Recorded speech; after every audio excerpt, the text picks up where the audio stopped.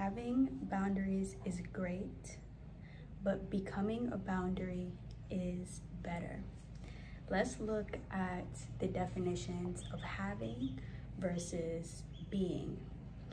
Having means to own or to possess something. So if you have boundaries, you possess boundaries. They are with you. If you are being a boundary, if you embody that, being means a state of existence. So being a boundary means that you are in a state of existence, of embodiment of whatever you want to divide yourself from. So the actual definition of a boundary is a divided line that divides one area from another. So it's a divided line, and they're so important. So having them is great, but if you want to become a boundary, there are a few things that you can do. And when I think about this, I think about how I want to grow closer to God each day. I want to be more like God each day. And when I think about God, God himself is a boundary. God does not have boundaries. God doesn't need boundaries because God is a boundary. And I was at the beach, and on the water, there is a line of rocks that separate the calm waters that people can, swim and float in, snorkel, from the more rough waters that are coming in. So those rough waters, they clash against the rocks and calm down as the water kind of trickles through that earth, those rocks, and smooths out the water. I have been studying earth so that I can embody these qualities of earth. And I've been studying all of the elements: earth, fire, water, and air. And I am placing these studies and all the inner work that I've been doing around embodying these elements into a course. It is a course that is continually updated, so the link for that will be in the description. I find the elements fascinating because it makes me think about the avatar. I'll talk more about this later. So to become a boundary, think about putting yourself in places that you want to be. Never put yourself in a place that is going to lower your vibration. Only put yourself in places that's going to raise your vibration and is going to enhance your life in some way.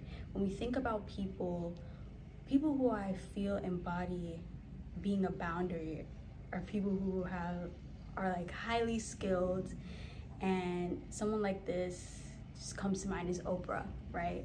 When you think about Oprah is not going to be putting herself in a place where her value will be diminished. I also think about Issa Rae, right? Issa Rae to me is like a boundary for certain things, because there are just things that won't enter into her reality because she is a boundary for that. And so only put yourself in places and in positions that will raise you up, raise your vibration. Also, get very familiar with who you are and your purpose. Know who you are and know your purpose. This is one way to really become grounded and to exalt God within you, right? By grounding yourself or humbling yourself. Humble just means on the ground or low. But when you do that, you are able to exalt God within you. So by exalting God within you, you have to know your purpose. God put you here for a purpose. You have to know who you are. You have to know who you are, how you were born here, and how that plays into your identity, how that has programmed you, how all those things have come into your subconscious mind and contributed to your self-concept, your self-story. You have to accept these things and also understand that though they are there, they don't have to define you as long as you make that decision, as long as you make that choice. And by following your purpose, you are able to trust so deeply in God, you're able to trust so deeply in yourself that you will not allow certain things in your life that do not align with that. Therefore, you are becoming a boundary. You are becoming a line, a divided line, only for what is aligned to come to you. And so exalt God by knowing your purpose, knowing who you are, and knowing, I can let this define me or not. For example, I am a Black woman. So being a Black woman comes with a lot of programming that I had to dig a little deeper into, how, you know, it's affecting my subconscious and things like that. I know that Black people have a rich history of wealth, royalty, and also slavery. And in school, I'm taught my history from the start of slavery and not from the start of Timbuktu and all these other great places in Babylon and all these places where Black civilizations were doing amazing things, making amazing advancements in science, technology, spirituality, and ancient Egypt, and all these things, right? I'm not taught that. I had to go and learn that. So now I know, okay, I'm Black, right? So that doesn't mean that my whole life is slavery. It also means like, okay, or my whole ancestral stuff is slavery, which I felt for a long time, especially with the media and the movies. It's like, no, I'm Black. That's okay. That's okay. That's beautiful. That's amazing, right? Comes with a lot. And also, since I know that, I've accepted it, and also I don't have to let that mean more than what it is. Honestly, it doesn't have to mean more unless I want it to. And there are some times where I want it to mean more, such as owning a Black owned business. I want it to mean something then, because it means that I am creating a space for my people and they can help me by us creating sort of a economy, right? We can help each other. Black businesses can help each other, build each other up. And there's so much more that goes into just being Black and being on earth and everything. But also another thing of conditioning is being a woman, right? So being a woman means that growing up, I dealt with a lot of things. I remember the first time I shaved my arm because I saw a little bit of hair on it, and I actually hurt myself by doing that. There was basically no hair there. I remember that so vividly. But all these things that women are taught, and I had to kind of look at that and say, yeah, I'm a woman, but that doesn't mean that all of the programming that I have, I want to take on, right? We can choose the programming that we want to take on by looking at it, acknowledging it, accepting it, and then seeing what we want to keep and what we want to discard. So get to know who you are, get to know your purpose, because that's how you will exalt God, ground yourself like the earth, and become a boundary. Another way to do this is to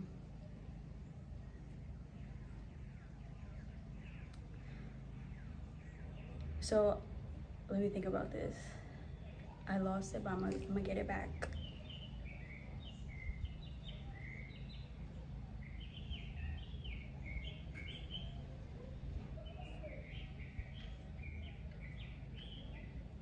Just enjoy the background while I think about it, okay? And enjoy me as well.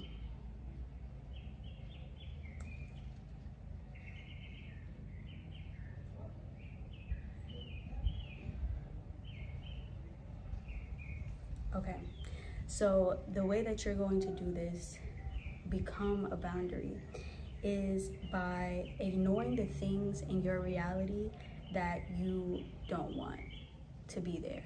Because when you start to ignore them, they are no longer becoming a part of your world, and therefore your frequency won't be aligned with that. You won't be receiving that. When you ignore something, you're not receiving it, you're not open to it, and as you get into the habit of that and you're continually doing that,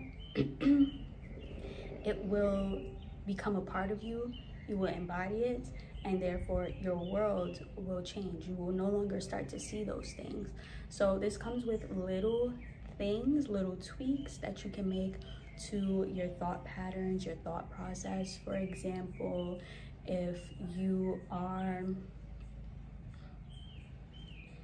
at checkout at the grocery store and you receive your receipt, right? You know how much everything was, you know you paid for it already, but sometimes people have the habit of looking over the receipt, making sure that nothing was itemized improperly or calculated improperly. But what frequency is that putting out, right? It's kind of a clenching your money type of thing. And you can tell when something is off, right? If the number is way too big or the number is way too small, then you know. But there are certain things that you want to ignore, certain thoughts. So a thought like that you can ignore, because likely, if you know you're ready for that, because likely it is just blocking you from having a more pleasurable experience grocery shopping. Focus on the abundance of the groceries that you just got. Also, ignoring certain things means another tweak that you want to make is by choosing your words properly. Okay, choose your words. The power of the tongue is just powerful. You know that the power is powerful, and God created the earth with God's words. God said, "Let there be light," and there was light. Fun fact, my high school yearbook, one of the pictures, my senior picture, my quote was, "And God said, let there be Kira, and there was Kira." So that's just a fun fact. But God said, "Let there be light," and there was light. So God spoke, and then light was created. We have that power. When we speak, it creates something for us. So one example of this that I notice a lot, that I am changing within myself also, is the word spoiled. Spoil. I'm spoiled, I'm so spoiled, he spoils me. Spoil. Why on earth would I want to be spoiled? I don't want to be spoiled. When I think about something being spoiled, it's rotten, it's dead, the use is no good, it has no good properties, it has no life in it, it's rotten, right? It's like spoiled rotten. I don't want to be spoiled rotten. I'd rather be renewed. I'd rather be refreshed. I'd rather be receiving so much and freshened. Oh, he freshens me, he gives me life, he renews me. He doesn't spoil me, he just freshens me up, he gives me life. Or my friends are so amazing, they freshen me with their love. My friends give me life with their love.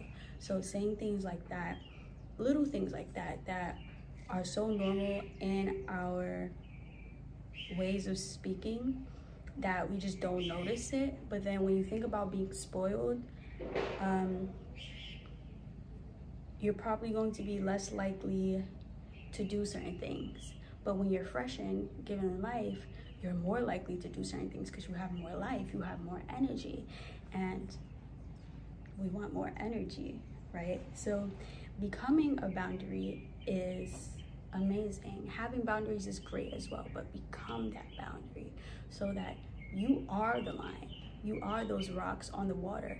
There is nothing that is going to get in your way. When I looked at those rocks on the beach and I was studying them, I saw so much there. I was like, wow, this boundary is amazing. It allows people to swim without like being pulled into the sea.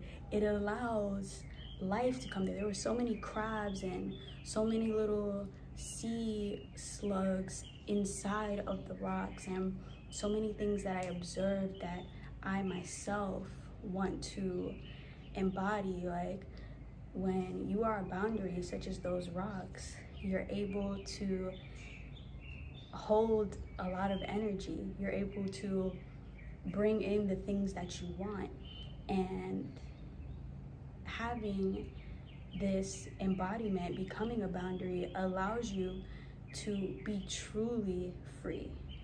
It allows you to be truly free because all those things that are behind you, that you are the divided line for, are over there. They can't come over here. So you're free to receive all the things that you want, right? It's true freedom. It's true self-love, true self-evolution. So become a boundary. Be more like God in that, where it becomes so embodied that you don't have to think about it. So you don't have to think about, okay, what boundaries did I write down in my journal, right? It's just like, oh, I'm gonna ignore this because I don't even know, like I can't see it. Like I just can't, like I can't see that. It's not here for me. It doesn't exist. And get that true freedom, that true